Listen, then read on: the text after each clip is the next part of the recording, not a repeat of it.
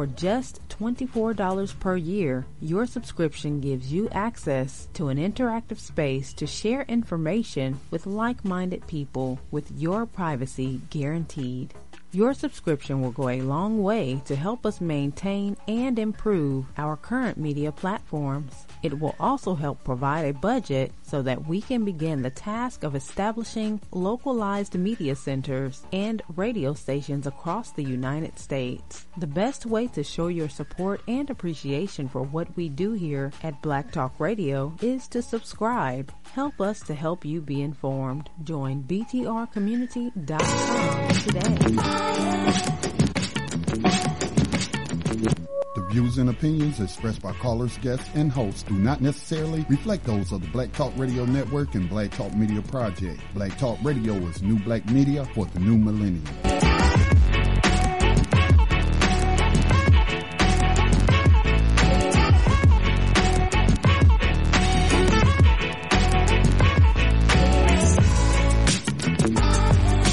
Dinar would have had serious consequences for the world financial system, but may also have empowered the people of Africa, something black activists say the US wants to avoid at all costs. We're slicing cake.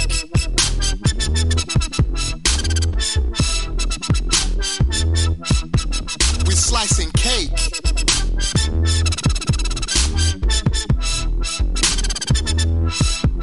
We're slicing cake.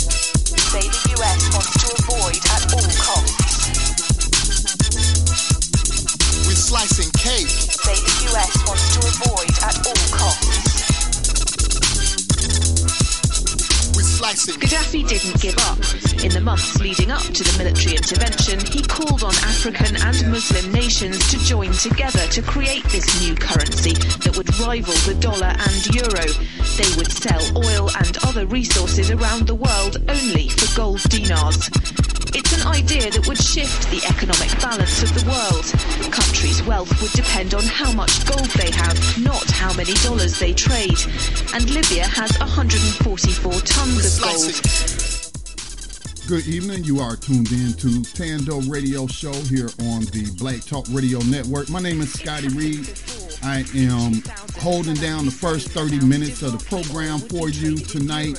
Dave will be joining us here in just about 30 minutes as he has some things that has him tied up, but that's okay. I'm here to fill in for him, and he'll join us again in just about 30 minutes. So thank you for joining us today on Thando Radio Show. Before we get started, we just want to remind you that the Black Talk Radio Network is managed by the nonprofit media organization Black Talk Media Project, and you can support our efforts by making a donation. Just go to blacktalkradionetwork.com or blacktalkmediaproject.org if you would like to support the work we are engaged in. We actually just got engaged in a new project of reviewing some of the release secret recordings that Nixon made of various individuals. We actually created a Facebook page for that, which you can find at the address on Facebook is at Richard Nixon Tapes. Richard Nixon Tapes. And I published a video. It was about 23 minutes. That audio is really terrible, so what we're doing is taking the original audio files and removing some of the white noise from it, some of the electronic buzz that you hear throughout the audio, and then we're also increasing the audio so it makes it easier to understand what Nixon is talking about. And the one that I published today was Nixon talking to J. Edgar Hoover, and in the summary, it deals with the Black Panther Party. It deals with Bobby Seale, one of the founders of the Black Panther Party. They're discussing, this is Nixon and J. Edgar Hoover are discussing Angela Davis as well. Now, I haven't had an opportunity to listen to it in its entirety. I just enhanced the audio, turned it into a video, and uploaded. We actually have a secret work study group where we have a few volunteers who will be working on actually transcribing that information, the audio, because sometimes you just can't really tell what they're saying, and you might have to rewind it before you catch on to what they're saying. Other parts are more clear and you can understand what they're saying. And also, during the first half of Thando radio show, I'll actually be playing a breakdown of one of the tapes. Now, we will be publishing these audio files in their, I shouldn't say original because we're enhancing them, but cleaning them up. But we're going to publish those without commentary. But then on the ones that are relevant to what we discuss on Black Talk Radio Network, relevant to some of the issues we're dealing with today, me and whoever it is that does the review that's in our group, then we will do a breakdown. Now, I'm going to play one of those breakdowns of Nixon having a conversation talking about how the media is controlled by secret societies, which aren't really secret societies. People know about these clubs. They just don't know what all goes on in these clubs. So when we say secret societies, it's not really a secret if you know the name of it. Now, is it? How can you say that's a secret society when everybody know the name, everybody know where the club is located? But anyway, Bohemian Club, a lot of people call it Bohemian Grove. That's the location. That's the name of the compound. The actual name of the club is Bohemian Club.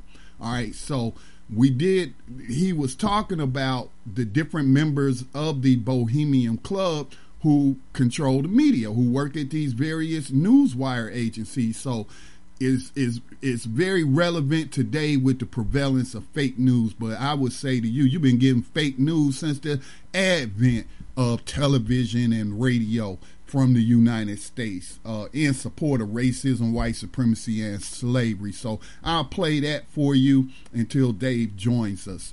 Also, if you would also like to support our work, you can also go to btrcommunity.com and join. It's a $24 a year subscription, and there is a free 30-day trial period for you to try it out. So check us out there, btrcommunity.com. It is a social media platform that we have set up as a result of the intrusive nature of these other social media platforms. I'm not personally telling anyone not to use them. I do warn you about what to expect. But when I joined Facebook, I knew going in, that, hey, these people going to be data collecting because they're running off a advertising model. So BTR Community, we don't show you ads. That's how we pay for the network.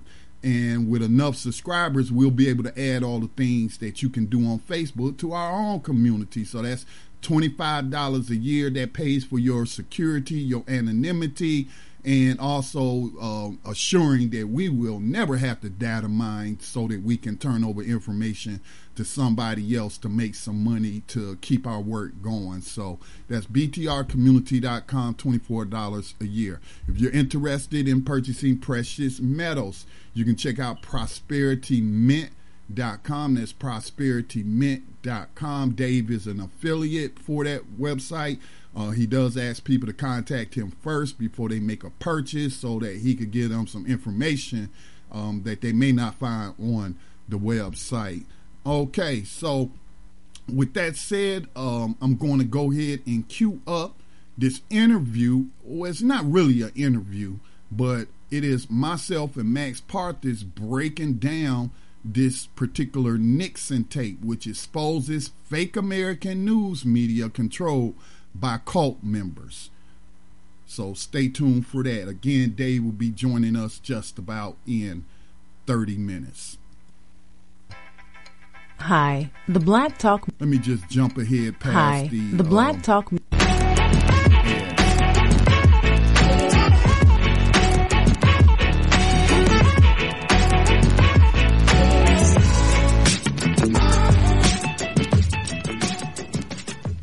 Thank you for listening to Black Talk Radio News with Scotty Reed. I am joined by Max Parthis to discuss his delve into the Nixon tapes, which are recordings made by the former president between February 1971 and July 1973.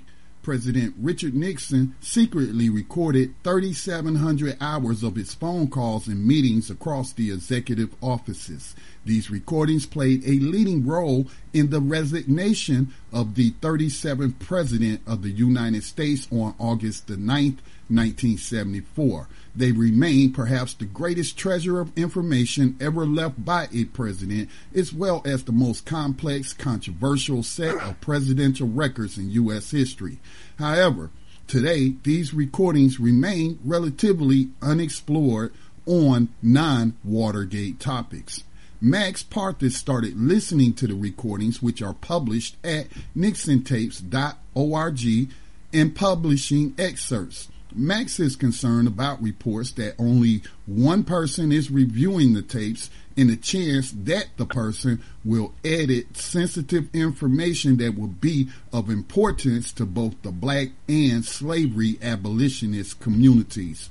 Max recently published audio excerpts where Nixon is discussing how the mainstream media, newspapers, television, and radio are self-censoring information who are part of or acting on the request of members of the not-so-secret-anymore Bohemian Club. The recording is from 1971, and interestingly, the next year, the Frank Church Senate hearings on Operation Mockingbird exposed the CIA planning stories in the American press. This was also a tactic used by the J. Edgar Hoover's FBI COINTELPRO operation to discredit civil rights activists and anti-Vietnam War protesters.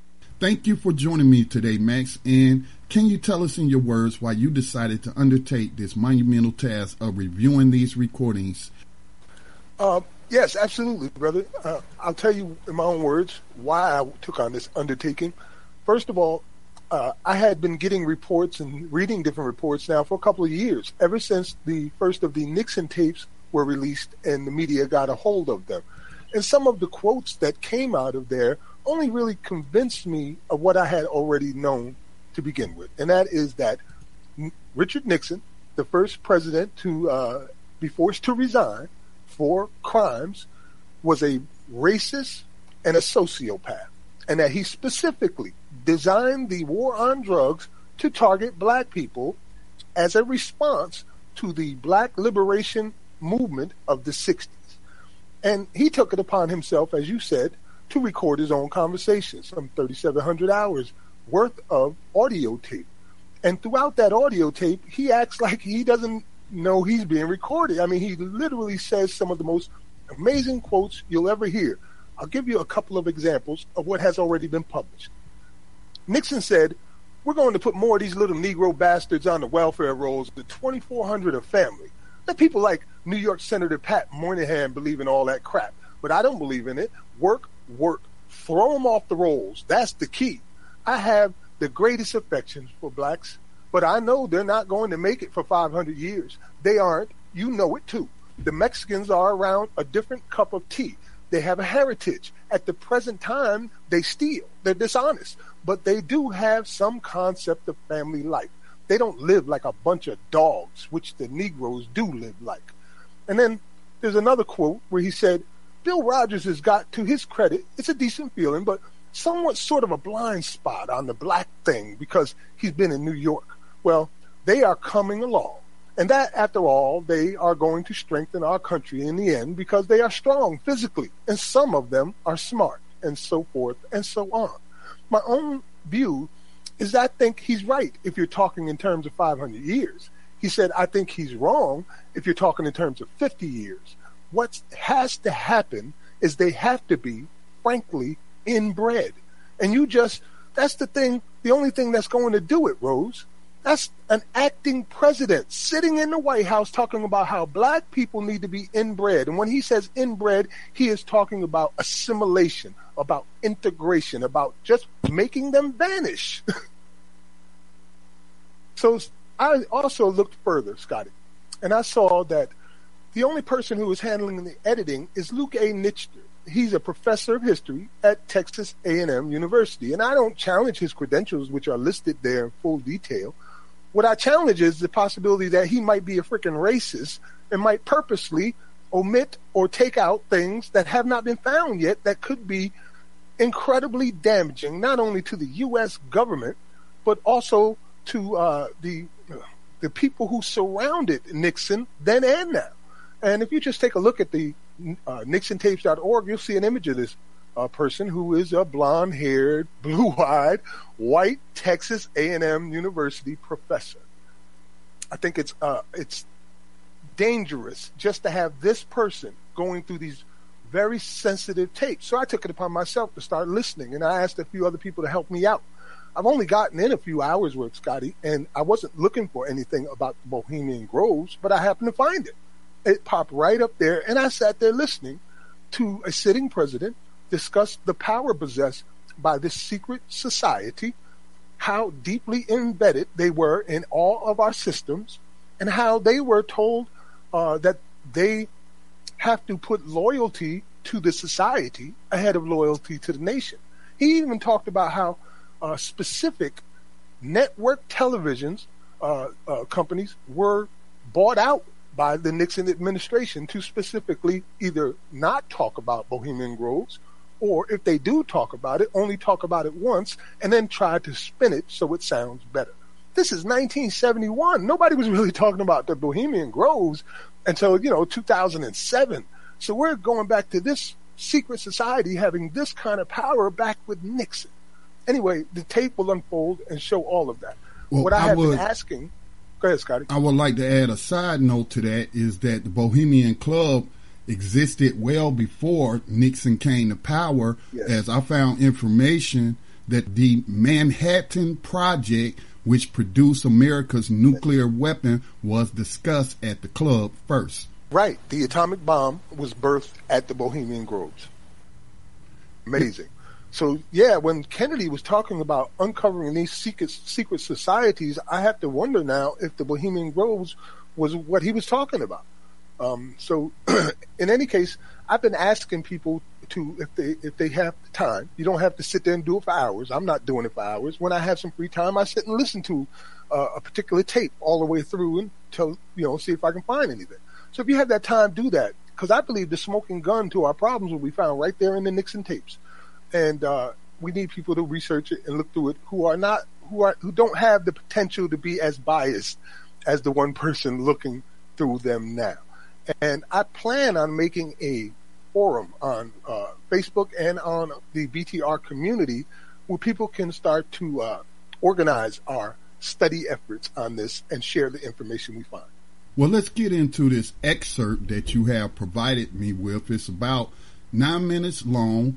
At any time that you would like me to stop the recording so that we can focus in on any particular thing that's said, just let me know, Max. Right, and you do the same, Scotty. If something stands out for you, just stop it. We're up by the road, so you know where things stand. There is, we have now discovered this guy Barrett is the president of Grove, is opposed to your coming. Could you be knocking off? Well, I don't know. I've been trying to check it out, and I don't think so, but I just assume I know it. Ron, at my suggestion, talked to Walter Trohan last night. I asked him to call in to get squared away on the press, the whole, the reaction press thing and all that. The wires your speech is going to be recorded. CBS has already told Ron that they've made a deal and they've got it covered. Hey, Scott, stop right there.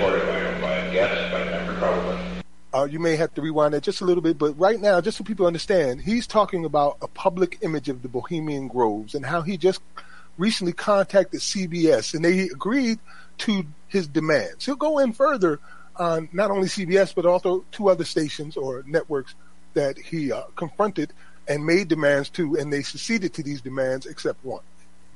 Now, I would like to bring that into current context in the 2016 presidential contest.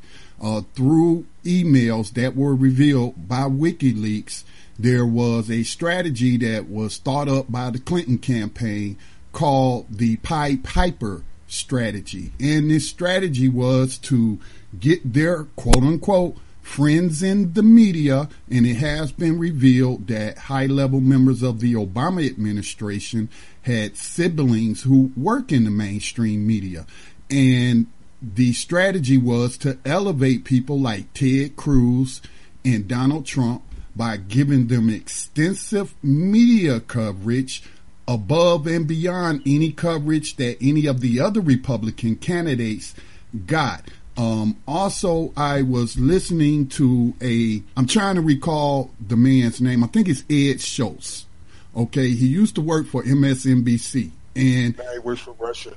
Works for Russia Today, the Washington-based media company that focuses on politics and issues here in the United States. So he mentioned that he was due to do a live coverage while he was at MSNBC of Bernie Sanders announcing his candidacy for president. And he got a call from executives at MSNBC telling him that they were pulling the plug and they were not going to cover it. I think that shows that the practice is still in existence, and that the American public is still being manipulated by people in high places with political power using the American-based media. Yeah, this is actually, they're talking about criminal activities. I mean, what kind of country do we live in where the president dictates to the media what they talk about and literally pays them off in doing so? So, Scott, if you just rewind it a little bit, we'll start from there. The reaction, press thing and all that. Your speech is going to be recorded. CBS has already told Ron that they've made a deal and they've got it covered. UPI has probably. UPI has refused to abide by our press rule. They will not in any way they wouldn't consider any pool coverage. That proposal that we had talked about, they wouldn't consider, because they say they can get the story and they're not going to be bound by any rules off the record. I want to stop it right there because I mentioned in the opening of this podcast that the CIA, through Operation Mockingbird, was planting stories in the American press. And you can actually pull up a YouTube video of former Senator Frank Church, who I believe is deceased now, where he mentioned that the CIA was publishing stories and they had the cooperation of UPI. So while it may seem like they're being ethical in not agreeing to Nixon's rules, they were working with the CIA. And that is all recorded in transcripts from that committee, the Frank Church Committee, on the CIA planning stories in American press. In this conversation, what you're referring to right here, Nixon basically says UPI refused to do what they told them to do, but they're only going to play it once and then they're going to put a good spin on it. So they're on board in that manner. So it's really a paper protest. Let's continue. The Grove concern that Trojan talked with Ron about the coverage thing, and then it ended. Ron said, "Wait, let me say, Trojan was supposed, as it was for my coming first, they wrote a letter, said it to the guest, and I wrote, said I agreed I wouldn't come." Right. That was when, and I should have billed Ron in on this before he talked to Trojan. I did. You did? Okay. Did Ron tell Trojan the plan to come in without press, without Secret Service? Yes, he knows. What was Trojan's view? Come or not come? Trojan's view was not come. He still wanted, he didn't get it. Ron didn't raise the question whether he'll come or not come. They finished the whole thing, and Ron said something about, well, I guess everybody's, looking forward to the visit or something. And Trojan said, well, can I speak with you very frankly? And Ron said, of course. Then he said, let me point out that there are, and this apparently is some of the old guard. I can see how it would be there. Hey, stop right there, Scotty. I checked with our advanced man who's out there. Just to put it in perspective, what he's doing right now is talking about how members are going in, and because they're such high station members, like congressmen, presidents, vice presidents, things like that. They're bringing in these Secret Service, and the Secret Service is leaking out secrets that shouldn't be leaked out. So the Grove was saying, and he said the old guards in particular, old guard members are people who have been members of the Bohemian Grove for 40 years or more.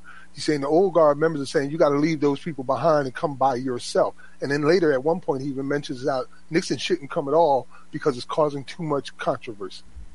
And that kind of reminds me, again, I like to try to make things relevant to recent happenings and news that we see occurring during this time period. But that just reminds me the commentary on the Secret Service leaking information. I would call those people whistleblowers.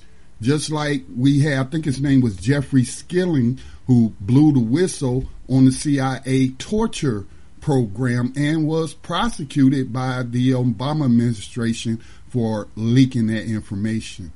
His brother is a member of the Grove who has talked about has so low-key his advance that he can't give me much of a reading. But he said one of the concerns is that breaks the Grove tradition. No, it's not that it breaks the tradition, it's that it puts a public spotlight on the Grove. And that there is the appearance there of this secret gathering over 3 weeks of all the power in the country, and what the hell are they up to, for one thing. The other thing, the drinking and debauchery business is there. They've got a lot of prostitutes in the area apparently that they bring in, and they're afraid that's going to be apparently the huge encampment of the lumber mill or something. I don't know. Monterey. But all the horrors. That isn't that bad. That's really talk. I mean, I'm sure it is. It's part of it. I want to stop it right there. You mentioned Donald Trump, possible alleged use of prostitutes. That's what, if I'm not mistaken, and I heard that clearly, Nixon was expressing a concern about the debauchery and the prostitutes that these members would bring in to the club. And then you got future presidential candidates or congressional candidates, I'm not sure, but he said a candidate for government, there as well. And so what he's expressing concern is that that information could be used to blackmail a future president or congressperson. And, we've seen those concerns expressed about Donald Trump and the infamous Steele dossier where they claimed that he had people peeing on him in Russia and what have you. Yes, Scotty. And, the Bohemian Groves, and, I got to repeat, I didn't go in looking for this. I'm looking for proof that the war on drugs was specifically meant to target black people and to use that in an international court of law as proof of crimes against humanity perpetrated by the President of the United States of America. That was my goal. I was as shocked as hell to hear this, and I suspect I'll hear a lot more. Bohemian Groves has a history of using live sacrifices in their ceremonies, which is called, I believe it is the ceremony of discarding care or something like that, where they worship this ancient god and swear to not give a damn about anybody. So yeah, this is powerful, and it shows that the president, while he was an acting president, was a member working within this group, and his priorities superseded that of the United States government and its people. Instead, his priorities and his allegiance was to the Grove. He was doing what they told him to do. He was relaying this information to an unknown person by the name of Bob, and people assume it might be Ehrlichman or one of those, but I don't know yet. In any case, this is a confession of crimes. Anyway, I'm done. There you go, Scotty. It's part of every global tradition, and some of the underdogs do down there. It's true, but it's they're afraid that by putting the spotlight on, let me say this also, that the location of the Grove will be so pinpointed publicly. Let me say this. I frankly don't think myself, and I just don't think that we should have probably gone through this earlier. And I think we can gracefully get out of it. What the hell? So I don't come. And then frankly, there'll be a lot of people within the Grove. Those people that think I should have will just be pissed off as hell at the old guard. And the old guard guys will have to take it. We'll just say the president in deference to he puts the Grove we ought to do it that way. No, I just don't think we ought to chunk it out there. I'm trying to get all the negatives. I think I get some other reading. Big Moore's out there. I've been trying to get to him. You see, you don't have people that are just going to tell us that who would like this. Let me say this. I know the group well. The overwhelming majority would love it. That's the overwhelming majority would love it. That's no more. But on the other hand, it's like these goddamn conservatives. The overwhelming majority would love it. And if you goddamn nitpickers could just knock your brains out. Sure. I don't know Barrett, who the hell he is. What's he? He is, Walter Barrett is his name. He's the head of Price Waterhouse in New York. Oh, Price Waterhouse. I met him.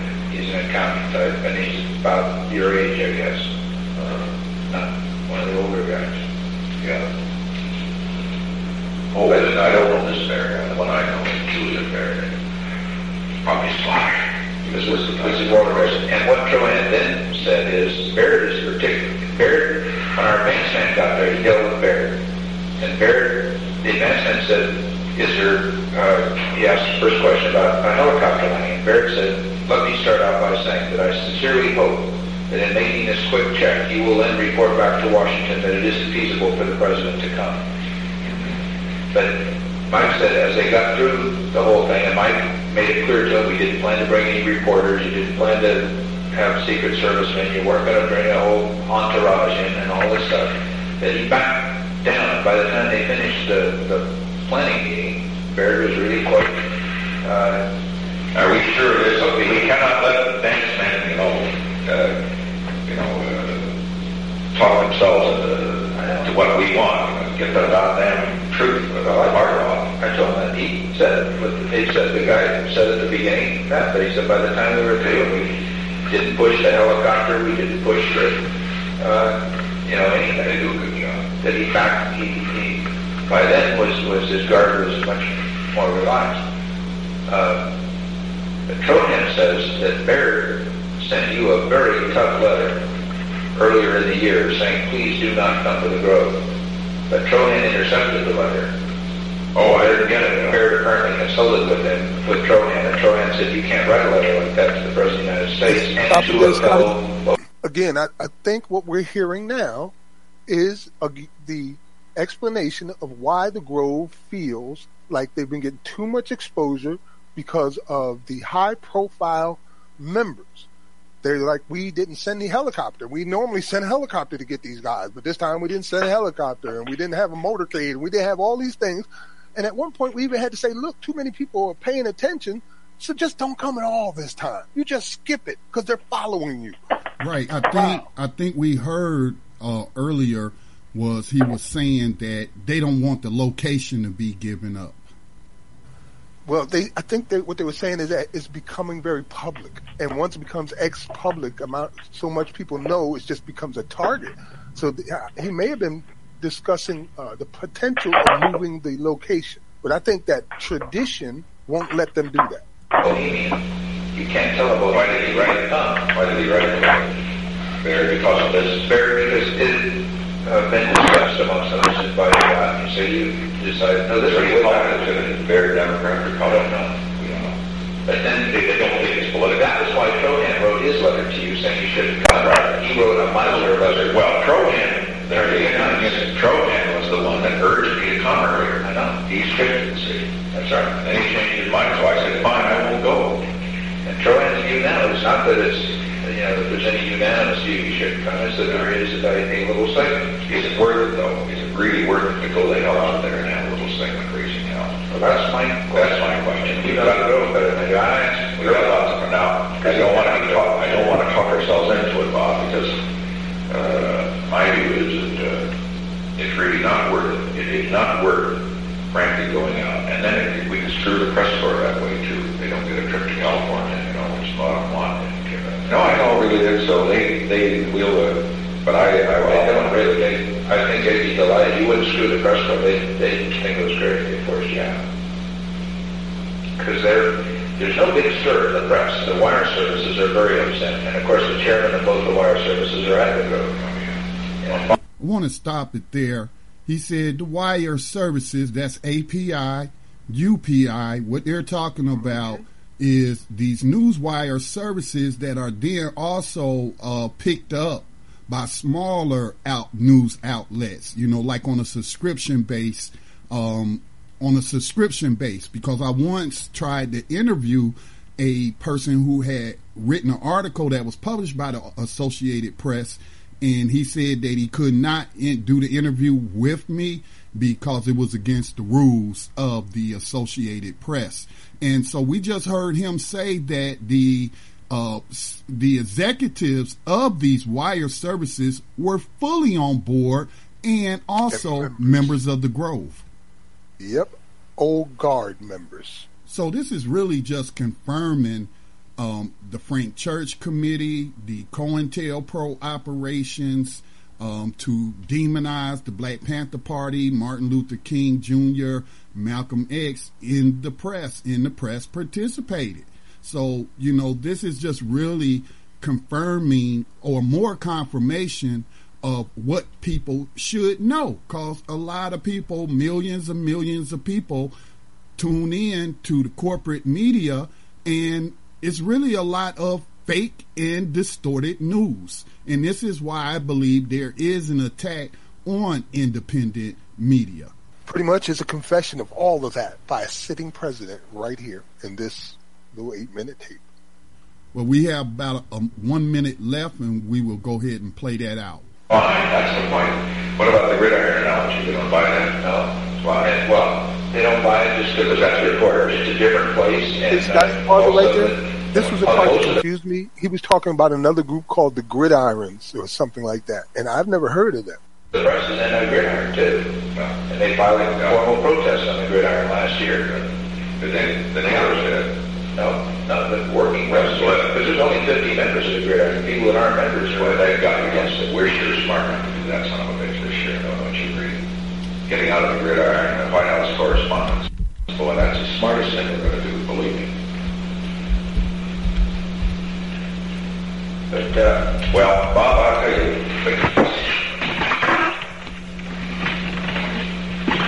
talk a little bit more about it.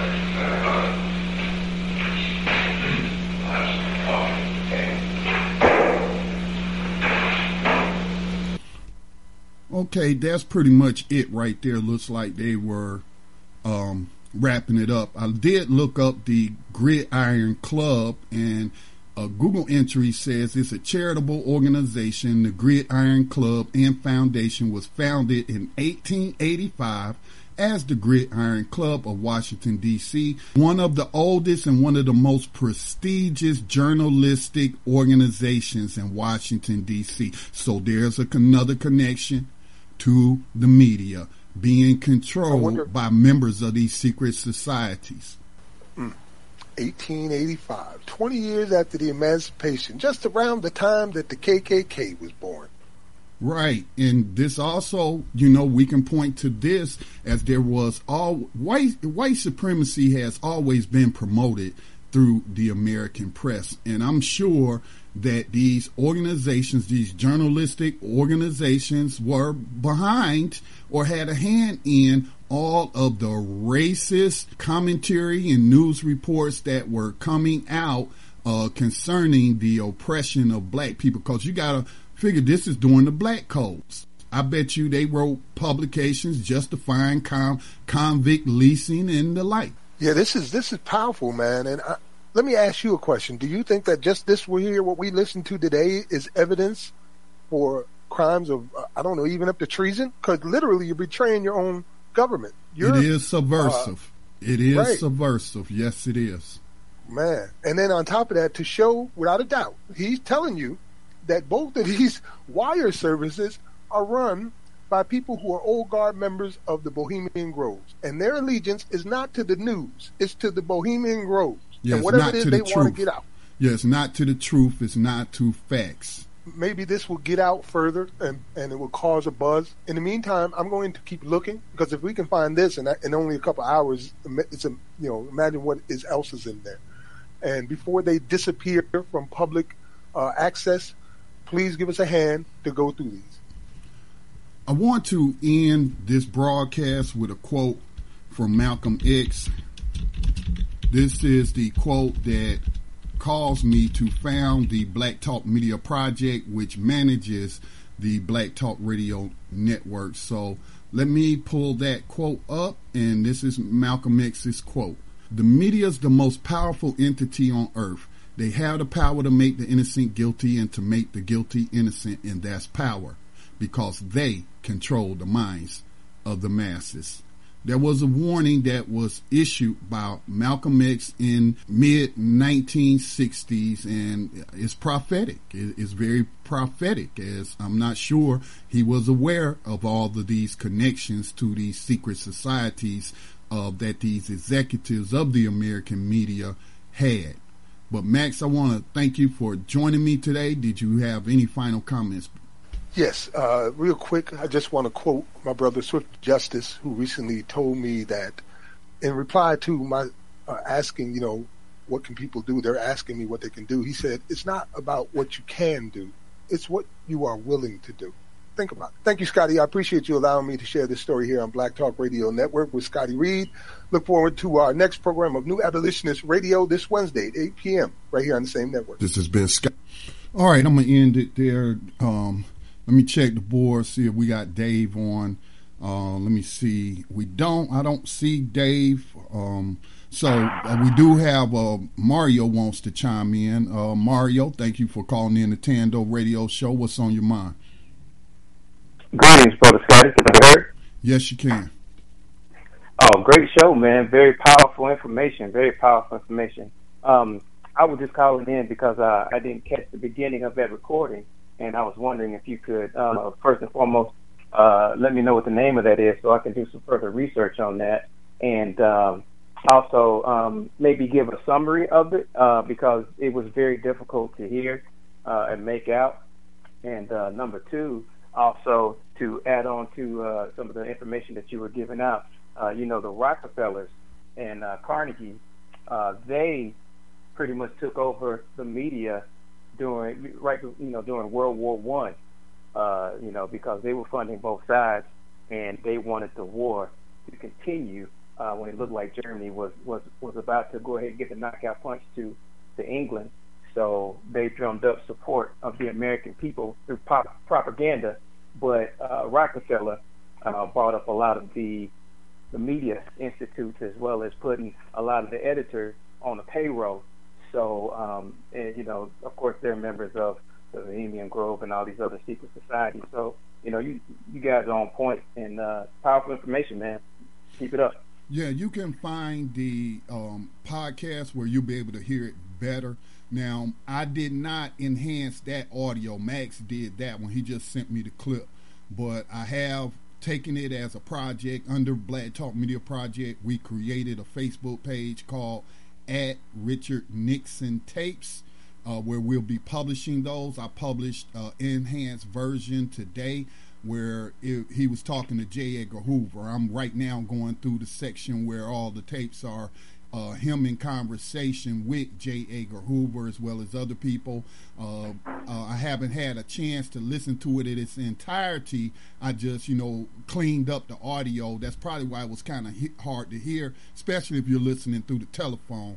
But you can go to blacktalkradionetwork.com. It's under the BTR News podcast section. Nixon Tape exposes fake American news media controlled by powerful cult members. Now, just to piggyback on what you just talked about, the Ford Foundation, I was just tweeting at the Ford Foundation. It was either yesterday or the day before yesterday. Now, they have partnered with Van Jones, and Van Jones works for CNN right now. And they're partnering with Van Jones to do, I don't know the details, but they just shared a little bit on Twitter talking about this criminal justice reform initiative. And as Max has pointed out, you can't abolish slavery. This is not mass incarceration. It's a continuation of slavery. If it was mass incarceration, 60% of Americans would be locked up, regardless of their skin color. There's not even 60%, not even 50%, not even 30% of black people that's locked up. But it is a lot of people. It's over 1 million people at any given time. I think it's 1.5 million, something like that. Okay, so you can't reform. What reform looked like of reform was the 13th Amendment. When they reformed slavery, they didn't abolish it. They just moved it from the plantation to the prison. And so I tweeted at Van Jones and the Ford Foundation, and I expressed those sentiments and tweeted them a copy of the 13th Amendment, an image of the 13th Amendment. So these things are still going on today. Okay, and so the whole media narrative is about mass incarceration, and we know, I'm not saying anything bad about her. I don't know her personally, but I felt like that coining that term, mass incarceration. Michelle Alexander, who did she get paid by to write that book? She got paid by George Soros of the Open Society Foundation. Okay, so all they're doing is trying to prevent us from ending slavery by keep talking about reform. And that language is being driven through the media. And so this is very important for us to establish our, as I mentioned in that podcast, this is why I established Black Talk Media Project, a nonprofit. We don't get grants from the Ford Foundation. We don't get them from George Soros. They ain't nobody running up to us with no $1 million checks like they ran up to Black Lives Matter, who has subverted the Black liberation movement and has basically been a stain on the Black liberation movement, telling lies about patriarchy and saying we've had enough heterosexual males leading Black liberation, and we need to make a space for Black women and homosexuals and all of that. All of that is a distortion of the Black liberation movement, and they gotten Bitcoin from these different foundations and donors to the Democratic Party, and it's doing us a lot of damage. But we do what we can through Black Talk Media Project with the little bit of coins that we do get from our small group of dedicated donors. So it is very important. This is why I tell people, if you're going to get into podcasting, if you're going to launch a radio show, okay, you need to take it serious. Because too many of us don't take things serious. There's so much access to producing our own media. You can go to YouTube, you can go to, these other platforms, and any and everybody can get on there. And then a lot of it is garbage that hasn't been researched whatsoever, but we're just repeating what we heard. Well, what we heard might have been a bunch of lies. And we need to do our own research. And anybody, in my opinion, that is going to call themselves an independent citizen journalist, then they need to put in the work. They need to put in that work. Let me see if this is Dave texting me. No, I don't think it is, because he said he was only going to be 30 minutes late. But yeah, so you'll be able to find, again, I went through one of the portions. It was 23 minutes long. I listened to part of it, the first part of it, but I got to listen to the rest, because they mention Angela Davis. He mentions the Black Panther Party. It talks about respect for police. It talks about the drug war and all of that. So I can't wait till I have time to, break it down, and then, do another podcast breaking it down like me and Max just did. But we are publishing the raw files on Facebook, and the name of that Facebook page is @RichardNixonTapes, if you want to follow that page. And of course, we will be, like I told Max, I'm putting it on there because it has the potential to reach the most people. But when we do our breakdown of these various tapes, then we'll put those on our Black Talk Radio network platform. And of course, I'm saving all the files on my computer so they don't get lost. I think Ross wants to chime in. Ross, thanks for calling in the Thando Radio Show. What do you have to say on this matter? Hey, peace and love, my big brother. It's good to hear you this evening. And of course, you're doing a great job holding Dave down. I'm definitely gonna look into those Nixon tapes and start digging into some of this myself. I didn't get to hear stuff too clearly either, but I usually call it from my phone. So definitely big up to Max just for exposing that this information is available to us. And what you said not too long ago really struck a chord with me about the distortion of the truth about the Black Lives Matter, you're talking about the distortion of our Black liberation movement. And what I find is that there's just mass distortion of just about everything that our ancestors and elders have done. And you have a lot of young people that look like us who haven't done any real research. And, they're like you said, they're putting out all this information, and it's just complete misinformation. And then they have like these religious cult followings of these other young, confused victims of white supremacy who will, just tout them as if they walk on water. And I remember seeing one recent distortion. There was a guy who put out a video, stating he's one of the guys who propagate this concept that, Aboriginal Americans are not African and all of this stuff. And he took a clip from Malcolm X, where Malcolm X was discussing the fact that, he said, we are Aborigines. And if anyone knows Malcolm's history, he's a Pan-Africanist, always has been. But yet the context in which this guy took the clip, he took it to say that, Malcolm knew that black people were not from Africa. That was the premise. And this is the wholesale distortion. There's another guy who's on the same kick who put out a video with Dr. Ben. And, in the title, Dr. Ben knew blacks were here before Columbus. Of course he did. But Dr. Ben was also a Pan-Africanist and one of Malcolm X's closest confidants.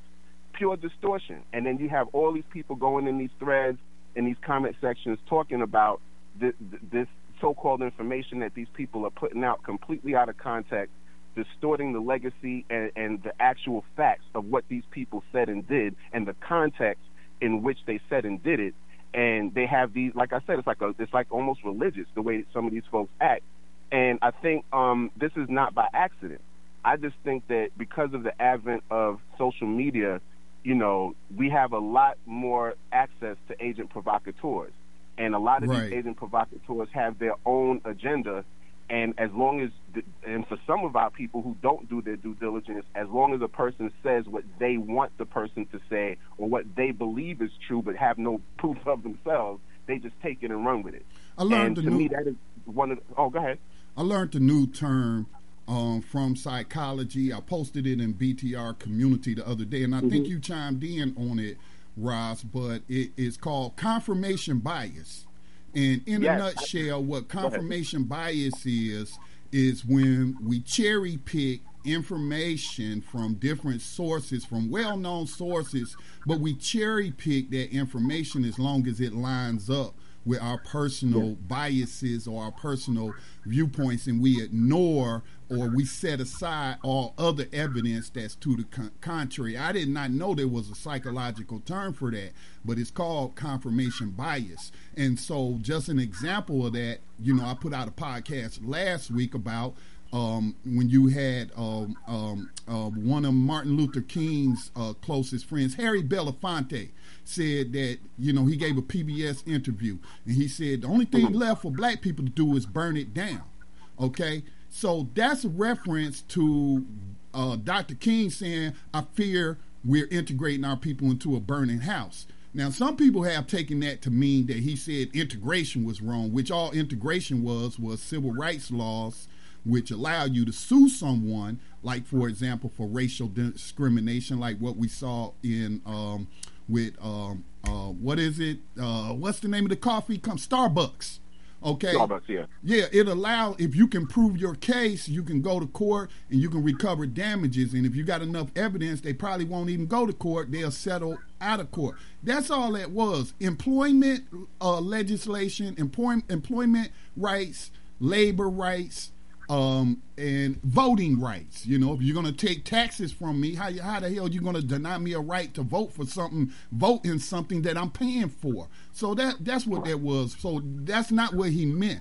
What he said was, if you look at the entire quote, which I published in his conversation with Harry Belafonte, he was saying that America ain't never going to be moral. It doesn't have a moral vision.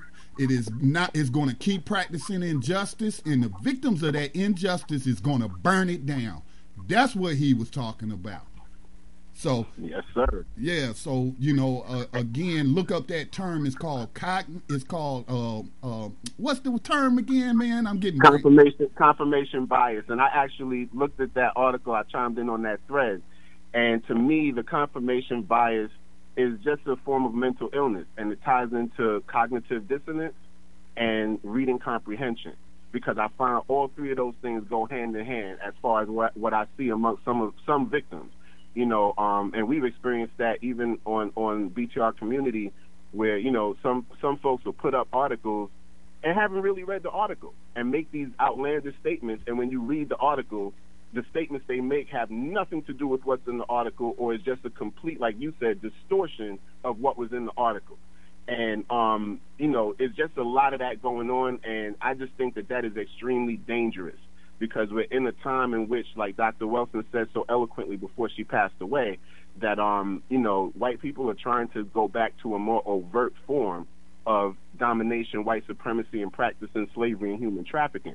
And this is not the time for misinformation. It's like you said, if you're going to be doing this kind of stuff, this work, you have to take it really, really seriously, because it's not a game. This is life and death situations, and people are looking for potentially life-saving information. So if you read an article and can't even comprehend what you read, you shouldn't be speaking on it. It just doesn't make sense to me. And there's just more and more of that. And then YouTube, just like you said, is a platform where you can learn a lot, but you have to be very discerning about what you're listening to or watching and who is giving that information. And then as you start to pay attention, especially if they're taking clips and quotes from our ancestors, and if you know the history of those ancestors, based on, again, cognitive dissonance, these people have their own agenda, and they're making up a narrative around, a 3 to 5 minute segment of something that an ancestor said, and they're not even there to defend themselves, but the history is there as far as their position on things, that this person is distorting that truth, and then they have a bunch of followers, just yes men chiming in, or yes women chiming in behind them and saying, yeah, this person got it right.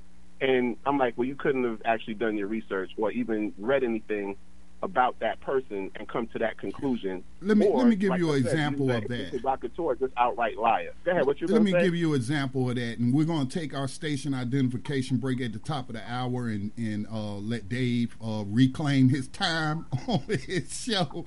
But I saw a clip of Muhammad Ali. Somebody posted a clip on Twitter of Muhammad Ali saying, "You mentally ill if you want to go somewhere that people don't want you," and all that. Well, you can say that about the United States. You know what I'm saying? White people don't want us here. They wanted to get rid of us after the Civil War. They even paid big money to establish the African nation of Liberia and ship a bunch of Africans there. But everybody didn't want to leave. But so this person used that clip. And they also used one of Malcolm X, but not sharing how these people had evolved in their view as they gained more knowledge. That's the beautiful thing about Malcolm X that his story tells me, is it shows a evolution of his viewpoints and his ideology as he traveled the world, as he read more and he gathered more information. And I published an article in response I didn't publish it, but I shared an article in response from a quote from Muhammad Ali saying his biggest regret in his life was he turned his back on Malcolm X, and that he wished he'd have been able to tell him he was sorry, because everything he said was true, and that he was ahead of his time and what have you. So, a lot of people don't even realize Malcolm X, the Afro-American, the Organization for African American Unity, which was modeled after the organization on the continent of Africa, was part of the Civil Rights Movement. Okay? This is when he created his own. But listen, we're at the top of the hour, of course. I got to turn it over to Dave.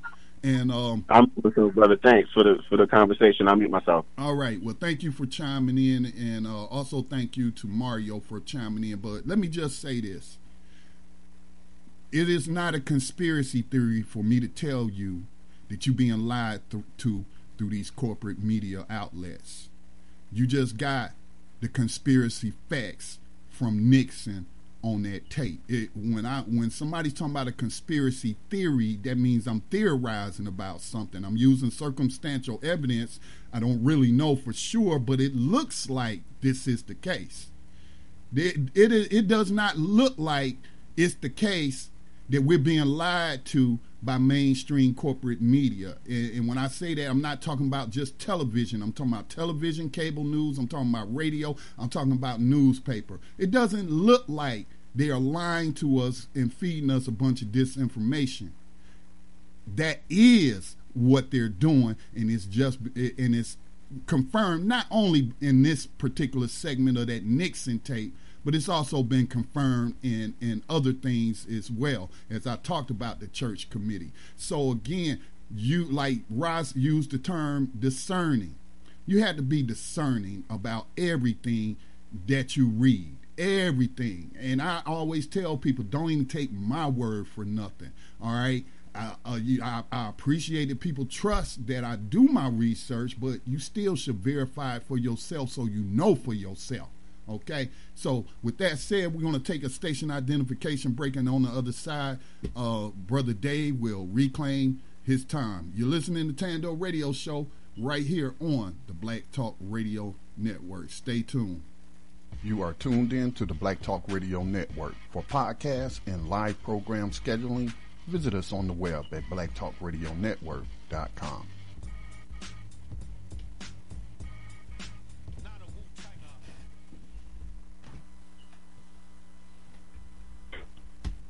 All right, welcome back, everyone, to Thando Radio Show, brought to you by Black Talk Radio Network. It's your boy Dave from L.A.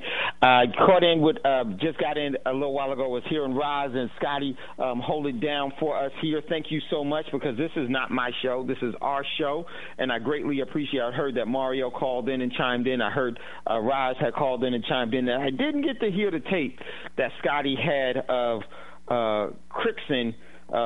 And I didn't say that wrong. It was a Crookson. All of them are crooks. You got to know a lot about the Nixon and the Bushes. The Nixons and the Bushes go hand in hand, and they were very instrumental in the overall expanding of the Nazi Party in the overall country, which was already there before they were born, and was a part of the overall fiber of this organization or this corporation known as the United States. So, man, I missed it. I wish I would have heard it. I was just hearing some good things from Scotty and from Roz, because that was the only two people that I heard. And I just want to say thank you all. Thank you, brothers, for chiming in and doing what you do. Scotty, thank you for holding it down. And I heard confirmation bias was talked about. Yeah, I call that ego bias. Confirmation bias, I call it ego bias. It's all about your ego. Most people don't search for truths. You know, and the thing about searching for truths is that it's very easy to be biased in that overall search. And the real thing that I always try to, and what I learned to do, was to let the evidence of the truth lead you to the path of its existence. Because as I always say, the truth doesn't need you. You need the truth. And we all have different forms of truth. But great part of the show. I didn't get to hear that first part. But big ups to my man, Roz. Big ups to Scotty. So I'm definitely going to try to hear this over again. And I heard some things about reading comprehension. Oh, man. Whew, very, very important. And reading comprehension comes from picking up the overall spirit, and as Scotty and Roz was talking about discernment, picking up the overall spirit of the intent of the language that's being used, and the message is trying to convey without giving up what its true intentions are. It's always an agenda, always an agenda. We need to be very aware of that. Yes, everything that there's propaganda in everything, and there's an intent by all that do speak, and you have to find out what is that individual's intent, you know. So I love the old saying that, you know, there's two different forms of lying in the overall spectrum of society, but there's many forms. But one form of lying is like politicians. Politicians lie to keep you from the truth, while an artist may lie to you to get you to it. So, and that's because we've been so thoroughly, indoctrinated into being so easily manipulated, because we don't have real we can't, our overall ability to have being able to self-sustain is minimum. So we're always looking for self-validation. We're always looking for someone to agree. We're always looking for and agree from just the egotistical standpoint, not from the building standpoint. That's why I love you all here, because I see that you all are definitely building things, because there is no leadership that we have here. We are all trying to do what's in our best interest individually, in our best interest as a family unit, in our best interest as a community unit. But we got another caller in queue, and I'm going to go to that caller real quick. My man Otis is there, but before we go to Otis, I'm going to say I'm going to pick up on what today's show would have been, not today, because it's just too much to it, and so we'll just have open discussion and jump back in on some different things. I would love to. I'm sorry I missed that with Nixon the crook. All of these celebrity figureheads are major crooks, and so wish I would have heard that. So let's go to my man, Brother Otis. Brother Otis, welcome to Thando Radio Show. What say you, bro? What's up, gentlemen? I just wanted to throw something in, because we're talking about comprehension and taking things out of context, confirmation bias. I had a really knockdown drag out in real time when Obama gave his speech, and he used a phrase that we heard repeatedly: "A rising tide lifts all ships." And I was listening to it with a group of people that I've known all my life, and they talk, well, yeah, he's right. I said, well, see, that's part of not comprehending something. He hooked you on something. Tell that to a man stuck in the middle of an ocean in a shanty or overboard with no life raft. Who gives a damn about the ships when you don't got no ship? The knowledge is useless. What good does it do to tell you a rising tide lifts all ships, and you're stuck on shore with the rising tide living in a shanty? So right. And the rising tide meaning is that their overall ships of subjugation and enslavement are going to be traveling the high seas and delivering the cargoes of death throughout the world. The rising tides of whose ships?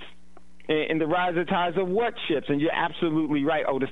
And this is why I think it's so important for us to not only have reading comprehension, but to have comprehension of what a person's intentions are.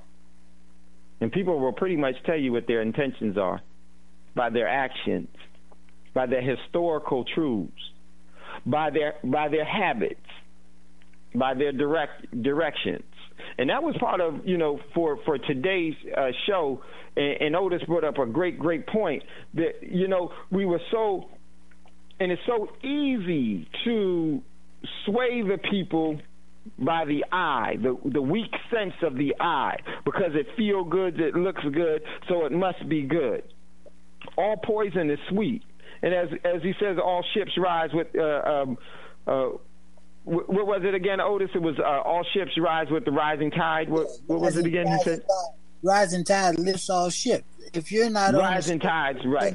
What good is that to you? You don't have a ship. Right. Rising tides lifts all ships, and exactly. And not only that, it's and what Otis is saying is that there is no benefit for you. The rising tide for the ship that's already. We should actually remove all of our energy from the system. And I'm definitely going to, for Monday's show, which we will have for today's show, and the title of today's show is About Time Countries Die for Their Citizens. Because too often, the rising of the tide lifting their ships is their warships.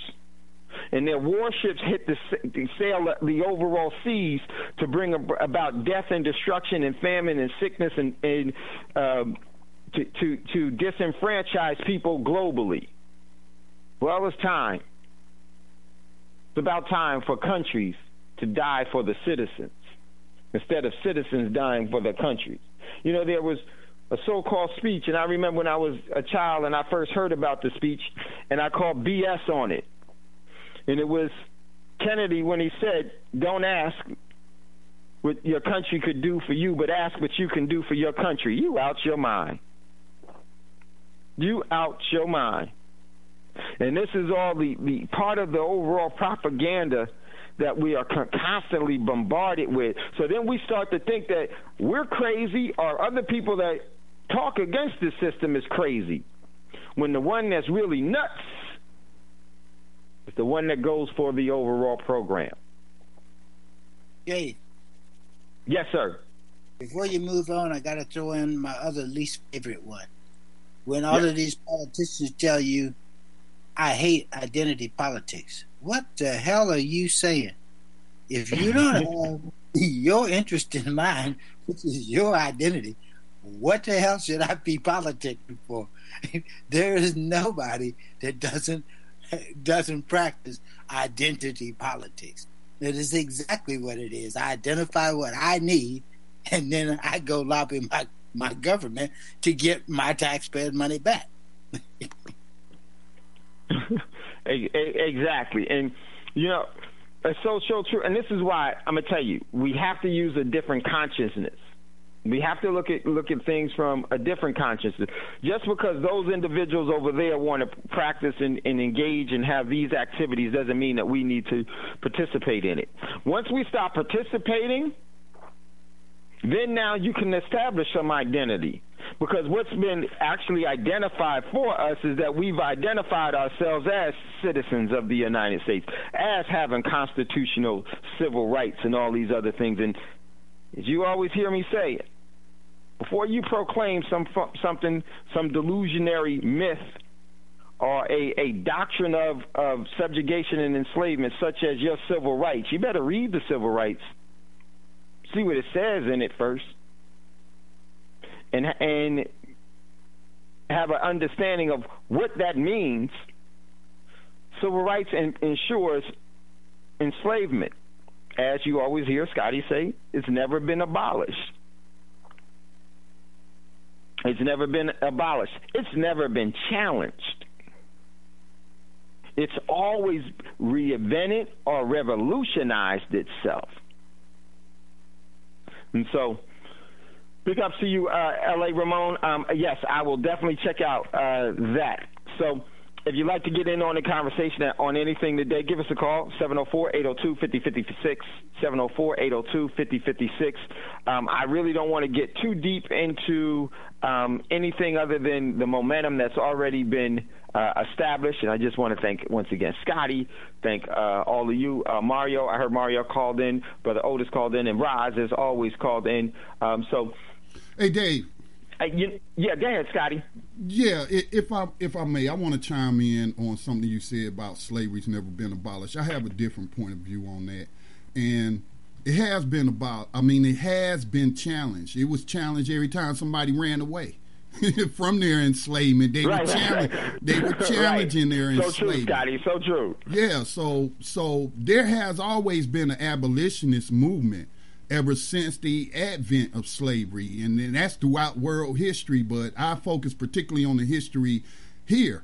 And, the reason that they had to reform slavery, which is what the 13th Amendment did, it reformed it and placed it in the hands of the state and what have you, but it's still private individuals can practice it by just buying stocks in companies that use prison slave labor. So, but we are challenging it now. New abolitionist movement, we're challenging enslavement right now. Mm-hmm. But here's my concern, though, that and the media plays a role in it. We have bought into this lie that slavery has been abolished. And the media distract us with symptoms. I'm not saying racism isn't a problem, But I'm saying the media focuses more on racism and addressing little individual acts of racism, and it obscures the fact that they practice in slavery.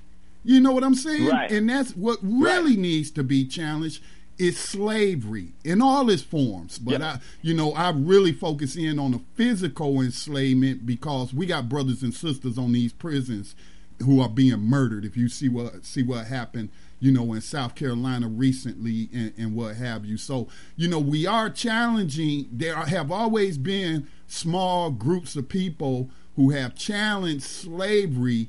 And if we could just get a majority of the people to challenge it, it'll be abolished. But again, we keep getting distracted, man, by other issues. Again, not saying these other issues are not important, but to me, it's about priorities. And my number one priority is to end slavery. Right. And you know what, Scotty, let me re-emphasize or put something a little plainer by me, because you're absolutely right. When I said that it hasn't been challenged, I was saying more, but there's never been an institutionalized challenging of it. And you're absolutely right. Those that run away are challenging. The abolition movement challenges. And the racism is what the system actually created. So it always wants you to fixate your overall vision to that, because that's a facade of what the true intention is. The true objective is to have subjugation and enslavement, the stealing of energy. That's what the true objective is, and you're absolutely right. So I would say, let me put it in a better context that represents what I'm really saying, because what you were saying I totally agree with, and that's really what I meant, was that today's world, subjugation and enslavement has just been revolutionized. It's just been able to have an evolutionary process. It's been able to have a nurtured process to maintain its overall stronghold and its footing and its foundation into our everyday global society. And you're absolutely right. And the challenges haven't been from a institutional or a massive global movement by those that are being adversely affected by the overall subjugation and enslavement, because many think that they're not enslaved. Many don't know that they are. And if they don't know that they are, how will they ever know that they're ill, that they need to be able to actually seek a cure instead of health care? And so totally agree with you, Scotty. And that was just the way that I was representing, and it was you clarified it, and I just was the same thing that I was saying in a different way, and so I just wanted to make that clear. Totally agree. That is so true. Every time that a person runs, that's an individual choice, because that's the most powerful thing, is the execution of your will. I don't care what everybody else is doing. I don't follow the crowd. I don't follow the crowd. I don't believe that there's safety in numbers. I don't believe that. I don't live by that. I realize that my talents and abilities were given to me uniquely, individually, as a free will to be executed by me. And I love to work through cooperation with that. So because of that, I respect every individual's execution of their free will. You could do whatever you want. My thing is that once your overall free will encroaches on someone else's, that's where the boundaries are. That's where you're overstepping your ability. Now is going to be this is what you heard it before. This is a fight of wills. You ever hear them talk about the fight of wills? But in this situation, here we've lost our will to contest. And to contest from a standpoint of not being included. So what, they don't want to include you in this? That's a good idea for you to walk away from it. But see, the system knows by having that overall exclusionary emotional tie to it, then that will make you want it even more.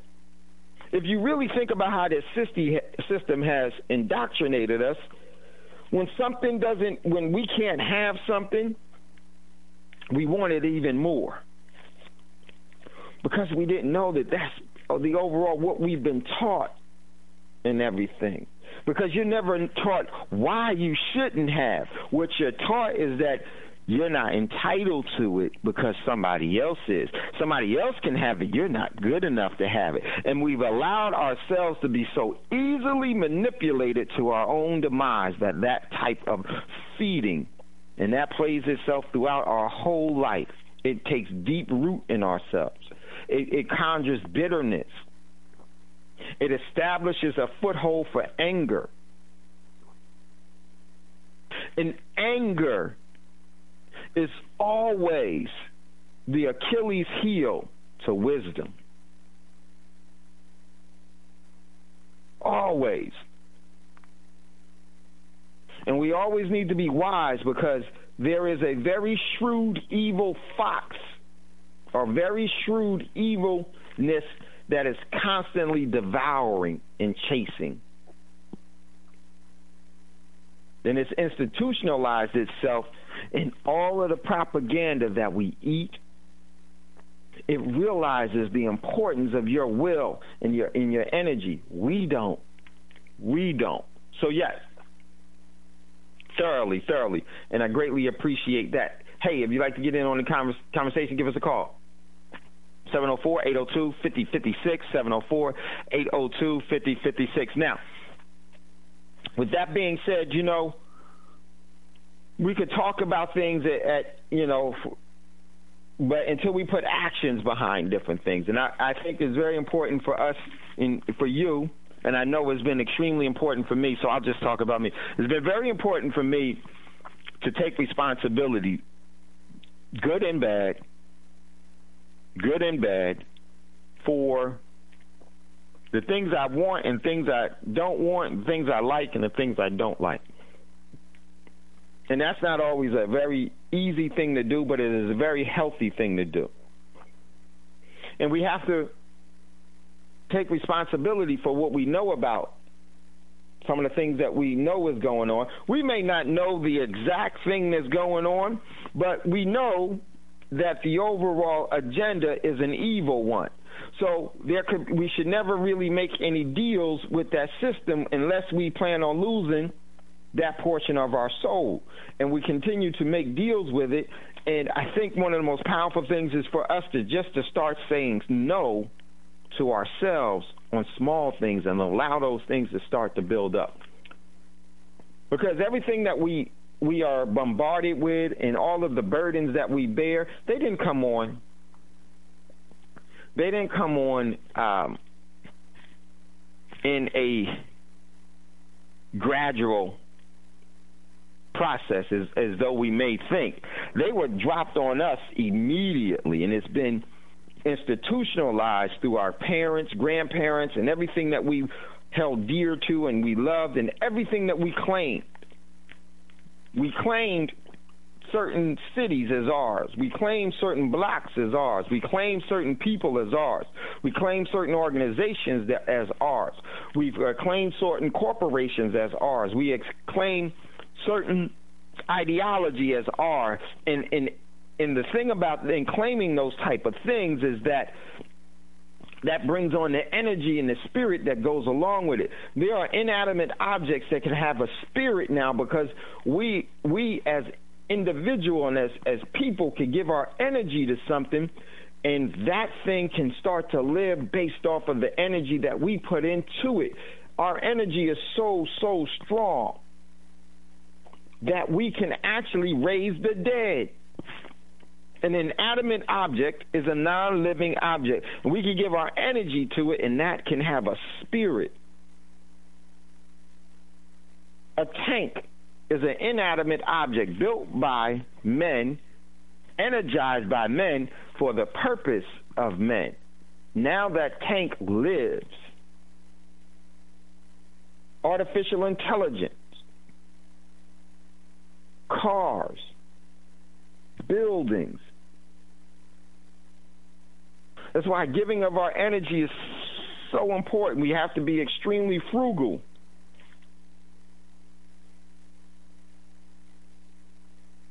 And there's a great responsibility into what we give energy into.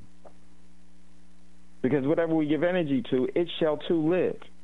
It rises from the state of non-existence into the state of existence and relevance. Because now it has power. This is why you start to hear a lot of artists singing about different things.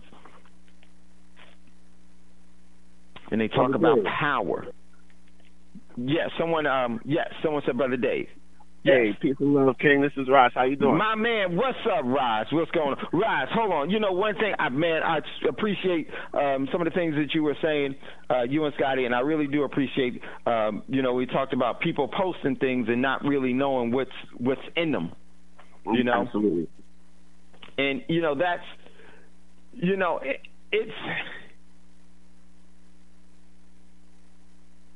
it's always been...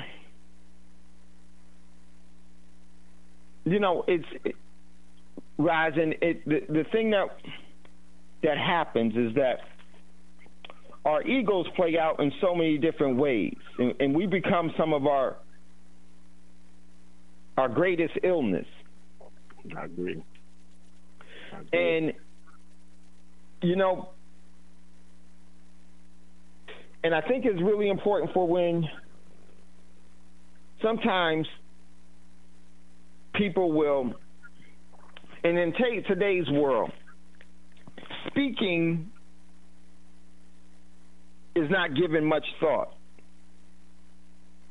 Everything that you speak is actually the birthing of so much, and we've gotten away from the importance of it and how fragile speech is. Speech is extremely fragile. It's as fragile as our physical lives. Yes, sir. They both work off of a frequency that is so valuable that it could be damaged and put in a different direction than what's intended. It's fragile, extremely fragile. It's extremely breakable. And so when you were talking about that's so true. And I'm gonna tell you, one of the things that I've noticed throughout my existence is that we've lost a real harmony and connection with people in itself, and we actually condemn much too much, and instead of embracing as much as we possibly can. Because people are always going to make mistakes. People are always going to do things that's wrong. But, the smart thing to do is wise people always try to seek good counsel. Yes, sir. And we very rarely do we actually try to seek good and great counsel, because today's world is really pushed upon separating ourselves from everyone else to do what's in your best interest and your best interest only. Run everything and everybody else over that you possibly can. So I was glad that you talked about that. And I think the church itself has lost its overall compassion for the people that it can touch, because it's turned into a business, and compassion can never be a bottom line venture. It can only be a sustainability venture. And it's funny you said that, because it's always been a business. All you got to do is go back to King Leopold's letter to his missionaries. I believe it was written in 1881, where he tells his missionaries, they have one of the most important jobs for the colonialists. And one of the main jobs was to collect tithes and offerings and not use it to help people, but to build thriving business centers that are odes to the system of white supremacy. It's all documented in the letter. So you're absolutely right. It's always been a business, especially when it comes to the colonization of non-white melanated people globally. Now, what you just said about the ego is powerful, because, I came from a hip-hop music background. And that is, to me, the biggest ego-based industry ever. you know, and hold on, Rise, hold on. We at the half hour. Hold on 1 second, Okay. bruh, because I don't want you to get too far in this, because going to talk about the ego base of hip hop. Gary, I go to this commercial break. You're listening to Thando Radio Show. If you'd like to get in on the conversation, 704-802-5056. Give us a call. We'll be right back after this quick commercial break. No, I'm not a writer. Okay.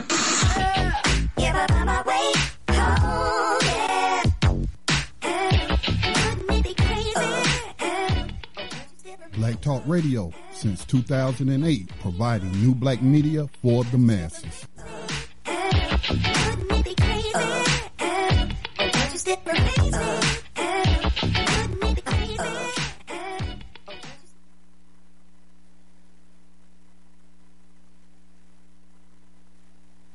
Okay, welcome back, everyone, to Thando Radio Show. If you'd like to get in on the conversation, give us a call, 704-802-5056. My man Rise was sounding off. So go ahead, Rise, let's go back to you.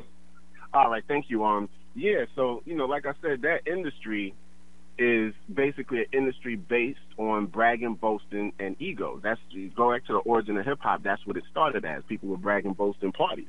You know, if you go back to the Caribbean where hip-hop really started, go to Jamaica, they used to do toasting. And toasting is where one sound system would basically, you know, try to outdo and outvolume another sound system. And they bragging about their team and how their team get down and, you know, my team's better than your team. That's how all of that started, transferred to the United States with Kool Herc, and we have hip-hop. So when I got into it, you're talking about the golden age. So my ego was big, and a lot of us carried our egos from street stuff. So you got to take that street ego, which is huge, because a lot of the stuff you do in the street is what gives you the pedigree to go in the business and say what you say on the mic. Because whatever you say, sometimes people will test you on what you say. You know, and even if you had that reputation, quote unquote, they'll still test you. You know, and that's a fact. So you got to be able to back up what you're saying. A lot of these people today will talk, and they just loose with the lips and have no gusto. And it's not even about the ego aspect for me. As I transition from music to writing and, you know, helping my people and doing lectures and things like that, and what facilitated that transition was my spiritual practice. That's where I got a hold of my temper. That's where I got a hold of my ego. And I was able to discern clearly where my ego was a detriment, because I was very, very spitfire. It didn't take nothing for me to get physical. I didn't like to do a lot of talking. I'm still like that to a degree, but I'm under a lot more control because I'm older and wiser, but my temper's still there. So, you know, and being a victim, you know, and especially a victim who is not prone or apt to really tolerating stuff from the colonizer, you know, it's something that I have to still work on at times, depending on the context of what's happening in my day. But the whole idea is that once you understand that the ego is something that can really put you in situations that can get very ugly if you're not wary about it. To me, the ego is just as bad as any other bad habit, because it's something that clouds your vision, and egos usually come into play with emotional situations. So when you get emotional, you more tend to be about ego. As I got deeper into what I do now, that is out the window. And the people who taught me, these, you know, the greatest of our people who taught me, that was something that they made emphatically clear. They made emphatically clear the importance of, you know, really researching things and getting to the bottom of things and understanding things on a really good level before speaking about them. This is all stuff I got from them. And the whole thing in a nutshell is, you'll find that even to this day, you'll see that the people, or even I'll just go stick with rap, the rappers with the biggest egos have gotten into the biggest trouble all the time. They might make a lot of money, they might get a lot of notoriety, a lot of fame, all your social media stuff, but you'll find that they're constantly either in trouble with other human beings or in trouble with the law. And it's just a balance you have to find. And the crazy part is, yesterday I found out from my wife that within 48 hours, 3 different young black children attempted suicide that we are connected to. One of them passed away. and she was in Manhattan. She actually threw herself out of a window. And what happened behind her doing that was that her parents didn't allow her to go to a party. So that was the driving force for her making this decision. But there were, of course, other things that led up to that.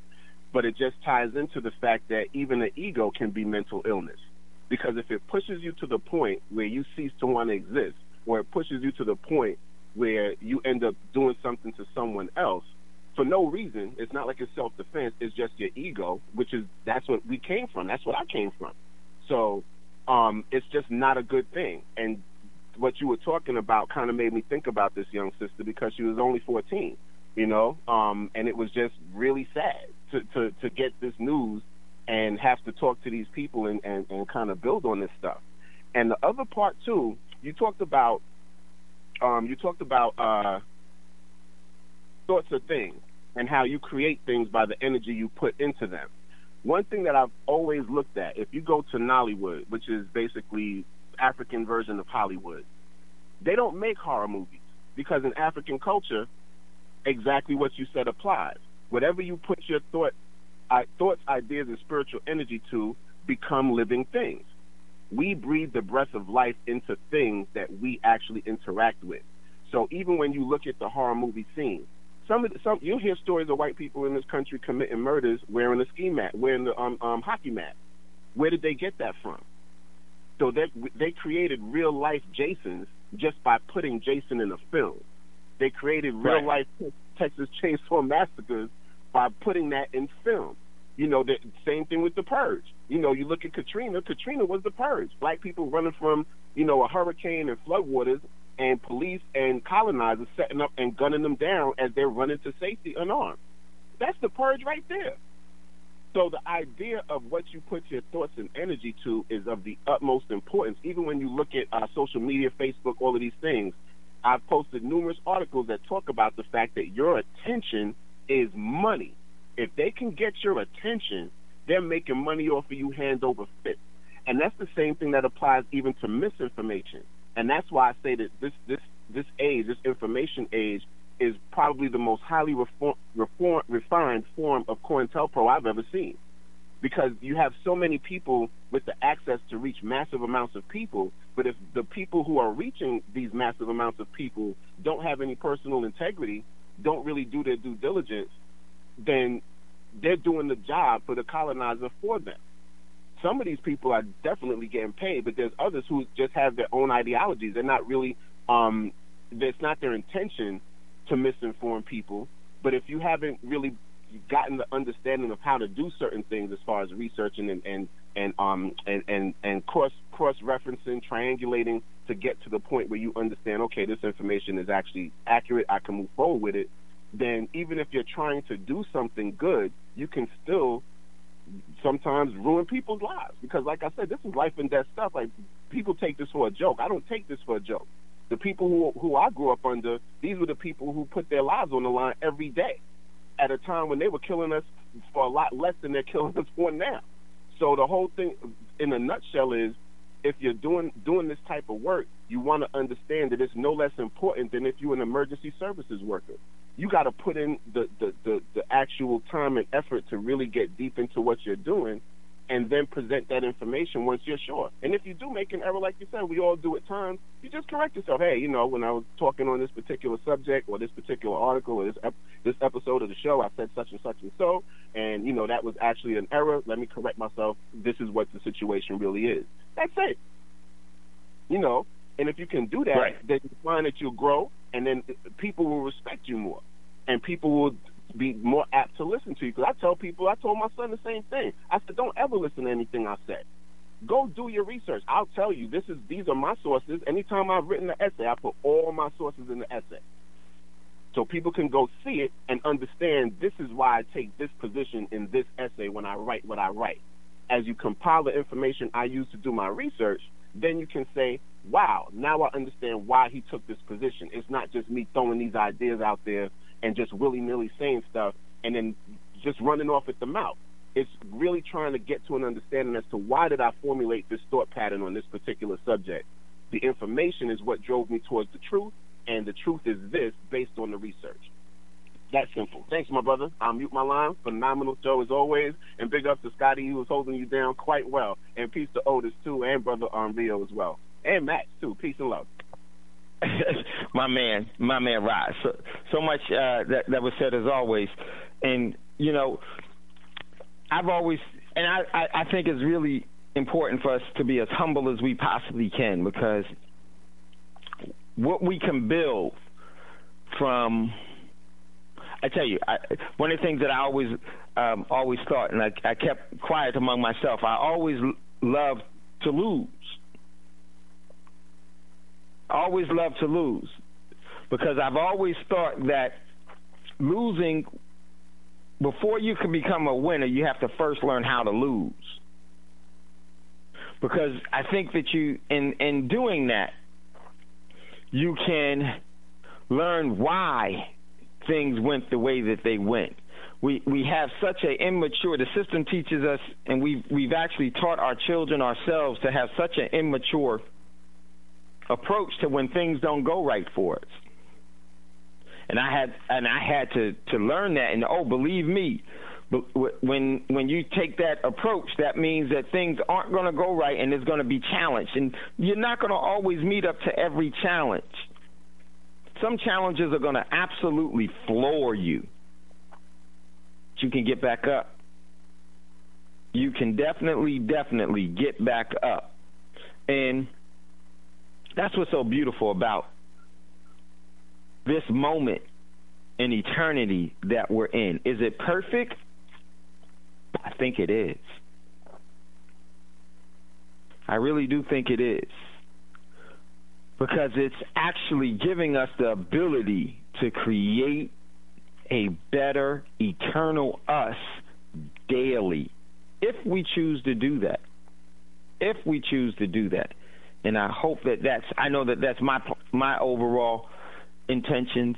I can't say that is the right way. It's just the chosen way that I've decided to do the best that I possibly can, because I don't look at just right now. I've learned from losing and becoming a champion of losing. It's really hardened me to the loss of the temporal, momentary things when I'm setting and storing everything up to win continuously, eternally. So that's just one way that I look at it. Man, time is flying. We got another caller in queue. I got my man, I believe it's Thomas out of NYC. Thomas, what say you, my brother? Go ahead. Peace. Hey, what's good, brother? What's up, bro? Peace, bro. How you feeling? I'm doing good, man. Peace to all the callers. Just wanted to say a quick thing.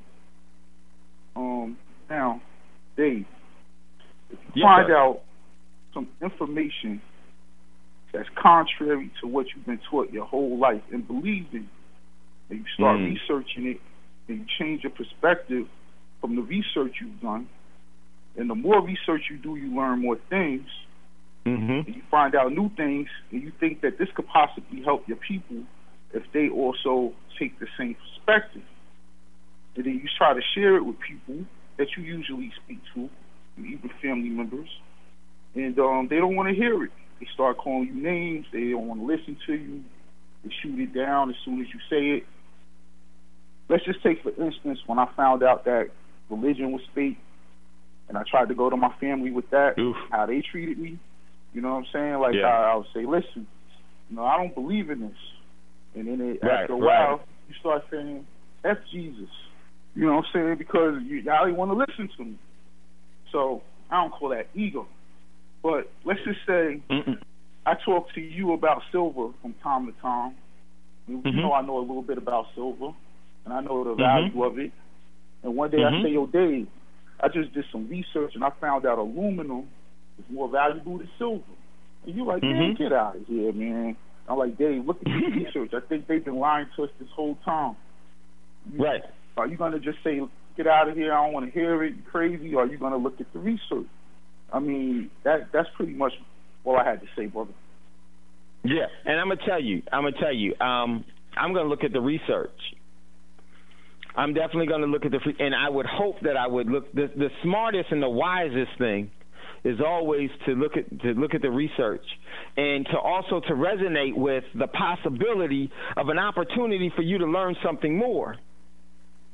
You know, and it's wow. And because there's been so many deceptive things that have been taught to us, so that whatever sounds correct ain't correct. Just by the overall mathematical equations of reasoning deduction tells you that system is lying. And now the system may not be lying about everything, but what the system definitely does is manipulate. But to answer your question correctly, well, you made a mistake, bro, by telling me something about silver. And I put so much of my life into this. I'm going to say what? I'm going to say what? And you're going to have my full undivided attention. You know, my friends and family members will tell you, I don't care who it is. When there's certain things, when you actually spark someone's passion, there's a silence that comes along because you've been in tune to learning as much as you can about something. When there's another opportunity to develop yourself even more and evolve even more, you listen for that opportunity. And you focus. You say, here I am. But I know exactly what you mean, brother, when you talked about, Thomas, when you talked about some of the institutional things that the people that we love the most, how committed they are to something, to where they will excommunicate you for not following the path of everybody else. Why can't you just, everybody else does? How many times have you heard that throughout life? Why can't you just be like everybody else? Does everything have to be a conspiracy theory? No, there's no such thing as a conspiracy theory. It's just a conspiracy agenda. And you know to yourself, you don't speak to them in the way that they speak to you because of how you've evolved to where you kind of understand, but you also know that, hey, I still need to be learning some things. I could be wrong. There could be something that I don't know. But when you talk about that historical family traditional things, where the family will excommunicate you for certain things, let me just say this. It's better for them to excommunicate you in respect than for you and for us to uphold them in deception and destroy their eternal opportunities. It's better to take the sacrifice and the hit because your shoulders are big enough. That's why you question. People with small shoulders never question. They don't always obey because they got strong enough shoulders and big enough and broad enough shoulders to bear the burdens that come along with it. And that's what is always going to happen. You want to stand out like a sore thumb? Speak against the overall crowd. Speak against what's popular. Speak against what's deceptive. Speak the truth in the land of lies. What happens is this. The truth becomes the lie, and the lie becomes the truth. The truth is what people live every day that may be based in some falsehoods, but it's their truth. So the dynamics of our overall free will is so powerful. And this is why we have to first start on an individual journey. One of the first things that a young prince and a young princess must master is the art of being lonely. You have to master that. Because when you start to execute your talents and ability from the free will that you have, you're going to find yourself that you were born alone, you live alone, and you're ultimately going to make the great transformation alone. So shall it be. So, great point, brother. And this is part of our development that we all need to continue to go through. I don't think that there's anyone that's reached their full potential, because I'm not looking at other people's full potential, because I know I haven't reached mine, so I don't hold that burden against someone else. So we all have a journey. And I'm going to tell you, the greatest thing that you can do is serve. Greatest thing that you can do. The most admirable, great creator ability that you have is to serve, because that's how we got here, through service. So I think we got one more caller out of got a caller out of this is D, a caller out of Chicago. D, what's going on? What say you? I've been trying to find you, man. I know. I saw some of your texts and everything. I tell you, I'm gonna tell y'all. Check this out. I had a little incident I had to deal with. I had a little growth on my body. I had to go make sure it was good. And so, in between working and everything else, so I had and I don't like seeing no doctors. So what I did is I doubled up. I saw a regular doctor, then I had to go see a herbalist to check out what was going on. And so they both said the same thing, and I'll take care of it all. So I'm good, but and I've been crazy. Okay. My man Scotty says, as you get older, you'll notice some growth. My man Scotty. So that's what up, D, and we need to definitely catch up. And I'm glad that you called in. That's my sister. Let me tell y'all, man. I was trying to get you one way or the other. Man, Deborah will throw rocks. Deborah will fight everything. Boy, where you at? So I love you, D. So, but yeah, let's catch up. Okay, you give me a call. Yes, ma'am. Yes, ma'am. All right, y'all, we got to get ready to get out of here. It's never goodbye. As always, I'll see you later. Hey, next week, what I want to do is, we talked about with the firearms things, we talked about some of the importance of the rounds. We gave you some rounds. What I want to do is give you some actual firearms that I think that are relatively cheap, that are reliable and good, and give you some of the reasons why. Just in my opinion, we'll do some of that too. So someone said, Dave, yes. Okay. Yes, all right, y'all. It's never goodbye. As always, we'll see you later. Big ups, Thomas, Mario. Big up, Roz.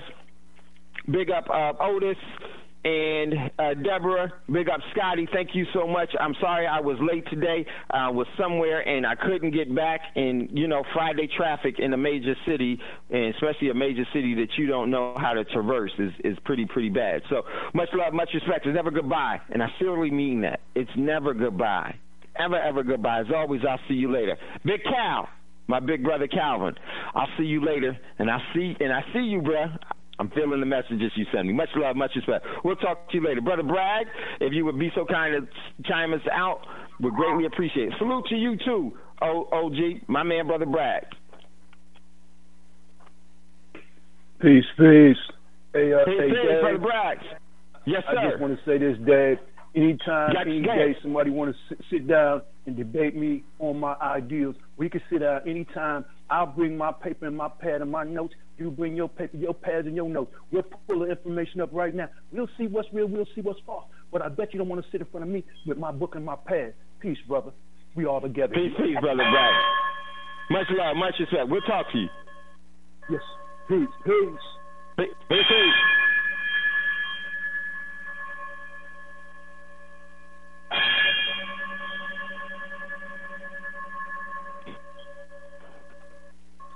Gold dinar would have had serious consequences for the world financial system, but may also have empowered the people of Africa, something black activists say the US wants to avoid at all costs.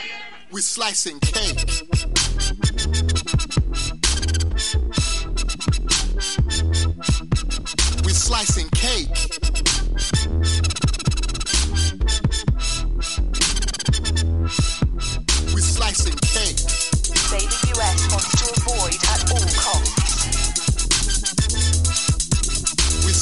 cake. Say the US wants to avoid at all costs. We're slicing. Gaddafi didn't give up. In the months leading up to the military intervention,